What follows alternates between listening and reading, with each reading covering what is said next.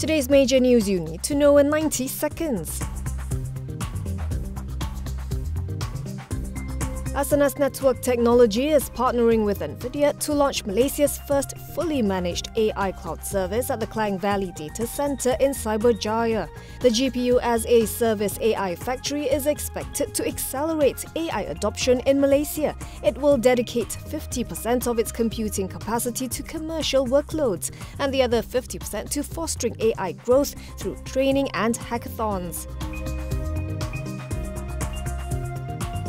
In other news, the Court of Appeal will deliver its decision on the Duta Enclave land dispute on June 24th.